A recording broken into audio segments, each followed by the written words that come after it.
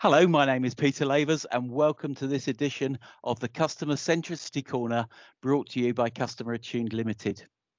This is a series of discussions digging into the different aspects of customer centricity in the B2B sector.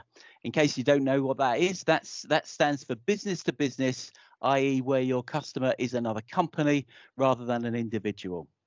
Our focus in these short sessions is on the practicalities and how to apply the theory to make our places of work more customer centric. The subject today is Customer Centric Account Management, and I'm delighted to introduce two guests, Mike Pepe and Ed Rottmann. Ed and Mike have vast experience in setting up and running account management teams in IT, industrials, manufacturing and utilities industries in North America and Europe. I'm sure you'll quickly realise the passion they share for B2B account management, customer experience and trust. Ed, Mike, I'd like to start with a slightly unusual question. I'd like us to begin by thinking about the un-customer-centric way of managing client accounts that you've seen over the years. Please, could you briefly describe some of the barriers and the obstacles to customer centricity that you've come across? Ed, maybe you'd like to start. Sure, Peter, thank you. I think one of the, let's say, constant battles that businesses face is the juggling between resources devoted to long-term returns versus near-term returns. In much of what we're talking about here with the customer-centric approach and partnerships, it's more of a longer-term return than, let's say, quarterly or this month kind of focus. And I feel like when companies are, let's say, overly focused, of course, we always have to be focused on near-term profits, but over focus on near-term returns will always be a hindrance for this kind of activity and any of, let's say, futuristic kind of investment. Another area that I think is worth mentioning, especially in recent times, as we've gone through supply shortages and such in the past 2-3 years.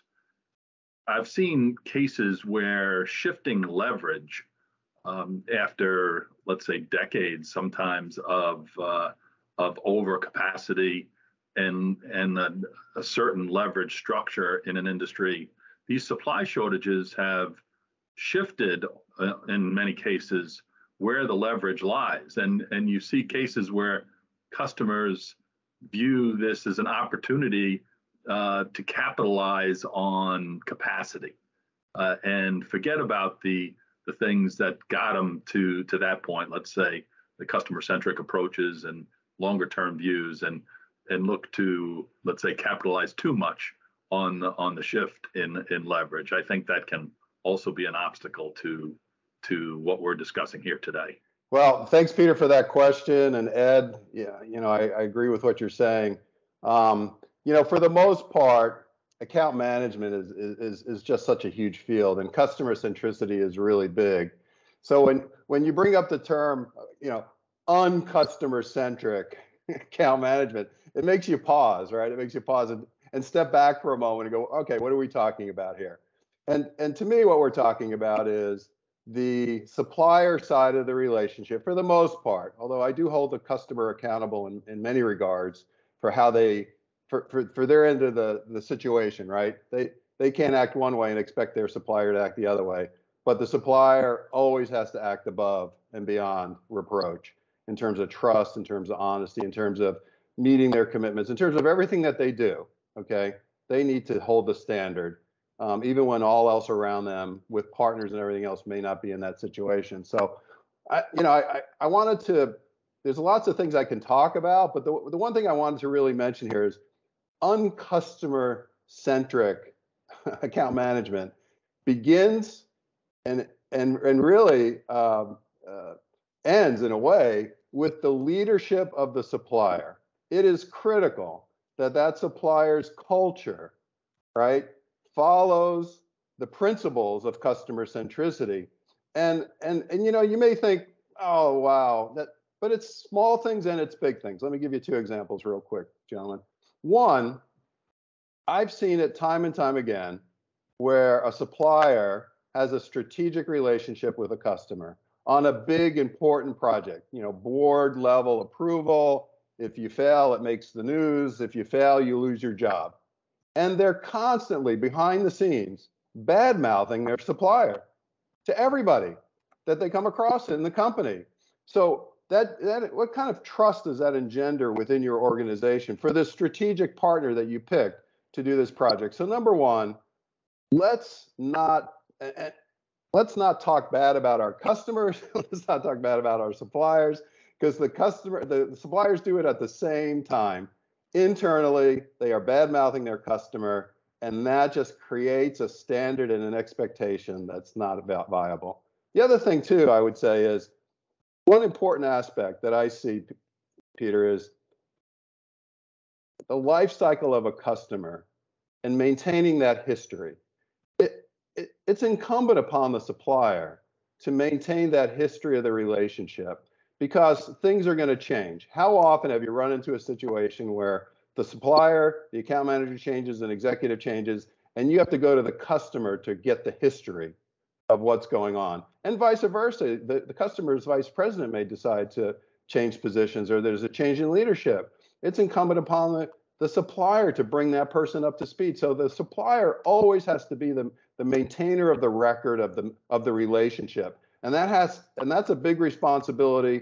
Most organizations, unfortunately, fail at that. They just think it's feeding a CRM system, but it's not. And it needs to be open and transparent and shared. And I see that as two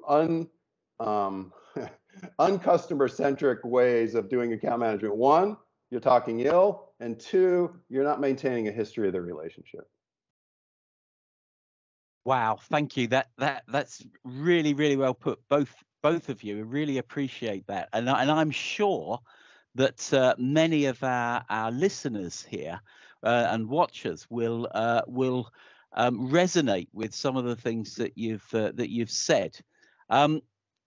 So, what can be done about it? What hints and tips do you have in the next couple of minutes for people who want to be champions for customer centricity in their own places of work? Over to you, Mike, again. Okay. Well, I kind of hinted at the answer somewhat on the previous question, right? Be trustworthy, be honest, and don't badmouth your customer anytime.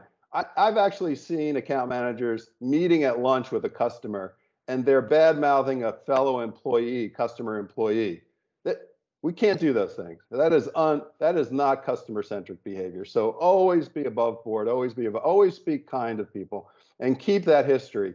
But one of the big things I think is it's our job. It's our job as account managers, and you want the company to back you up, but sometimes it's not there, to protect the customer from themselves. And what do I mean by that? I mean, they often they've never done this before sometimes. They're not the experts. That's why they hired you. And they're asking you for advice, and the advice you're giving them is very important. You need to pay attention to organizational change management. There's going to be a lot of resistance, and we need to spend money on training. And the leader of the project, the leader of the whatever we're working on for the customer says, no, we cut that out of the budget. We're not going to spend a lot of time in that. Most suppliers would say, okay, I just want to keep this moving forward. We'll do the best we can. We're going to give them what they want. Instead, that's not customer-centric behavior in my mind. In my mind, customer-centric behavior is you're politely persistent in taking the case forward to do the right things to make a successful outcome, because that's why they hired you. And then and only then, if the leadership all the way to the top says, no, we don't want to do it that way, then you can acquiesce. But it's well documented that you gave them the best advice. So protecting the customer from themselves is critically important, especially when we're the expert, especially when we've done it before. We have the expertise, we have the know-how, and that's what they're counting on. And we need to give them appropriate guidance. That's customer-centric behavior in my mind. Brilliant. Ed, what would you like to add? Thank you. I'm interested in listening to these comments. I feel like I've learned some things here. from Mike today that I've made notes on. If you're just getting started in this process, or perhaps even if you're far enough down the road, but you're looking at expanding it, one thing I think to consider is which customers you select for the partnership-based approach. Some customers their culture is compatible with a longer-term view and starting with a vision and then laying out the resources and groundwork to be successful. Whereas the culture in other customers, let's say it's a culture of commoditization, where they insist on internet bidding for supply in over a year, the kinds of things where it removes the value, let's say, of joint work. And so one item I think to consider is customer selection, whether you're just getting started or looking at expanding this approach.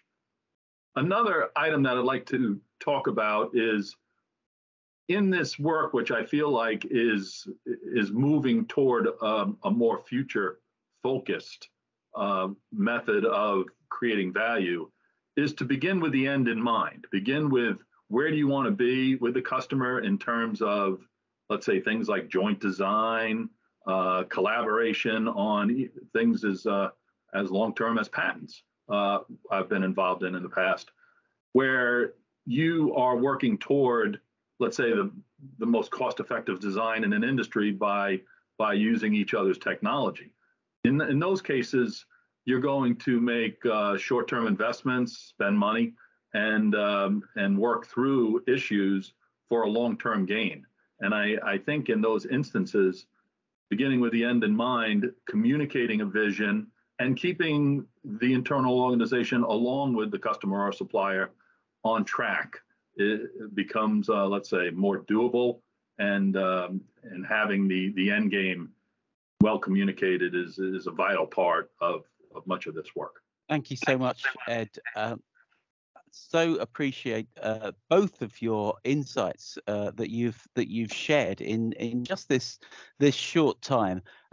For me, something that's come across from what both of you have said is just that importance of leadership and the role for customer centricity and breaking out of that commoditization. You know, customer centricity isn't a tactic that's going to particularly add to this quarter's sales, but it's going to give you a sustainable, trust-based, long-term business. It's part of your purpose. It's part of your culture, and the leadership need to live and breathe that. And thank you so much for sharing your insights with us.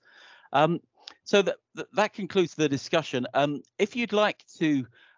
If you like what you've heard today and you'd like to hear and see more, please go to our website, which is customerattuned.com, and get the links to the rest of this series and see what else we do, which of course includes partnering with Mike and Ed in the US. Our purpose is to build a culture of customer centricity based on trust to establish sustainable, mutually beneficial and profitable B2B relationships. And do get in touch if this resonates with you. Thanks for listening. And thanks again, Ed and Mike, for speaking.